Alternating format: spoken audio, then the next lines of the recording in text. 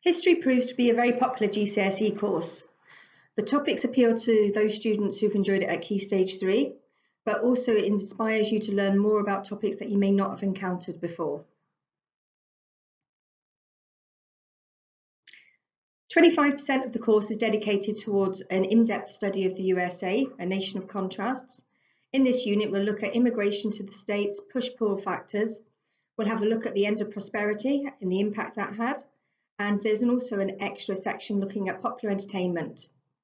This exam is an hour long. It's going to be a combination of source-based questions and then knowledge and understanding.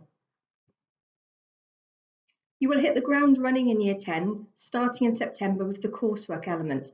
This equates to 20% of the overall qualification. It involves writing 2 essays and use a wide range of sources. All of the training and the skills will be taught to you at the end of Year 9 and then at the beginning of September.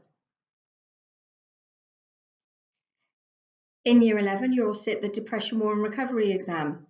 This is also an interesting topic, a mixture of source-based and essay-based questions. What was the impact of the Depression? What was life like during wartime?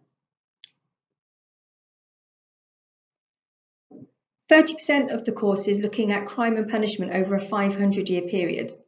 This is examined in a 1 hour and 15-minute exam at the end of Year 11.